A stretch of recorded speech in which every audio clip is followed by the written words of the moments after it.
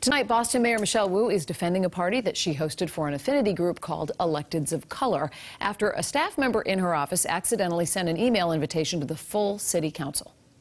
This has been a long-standing tradition. It was my turn to host. It's happened every single year, and also multiple other parties that everyone has been invited to. So, for example, Monday we're hosting the holiday party that the city hosts every single year, and inviting all of the city council, the state legislature, all of our elected officials, along with our cabinet, just to thank everyone and celebrate for the holidays. So there are many, many invitations out there. Now, the mayor says the annual party has been a tradition for more than a decade. This was her year to host it. The party was held last night. And as you heard her say right there is a planned party for all elected officials to attend in Boston.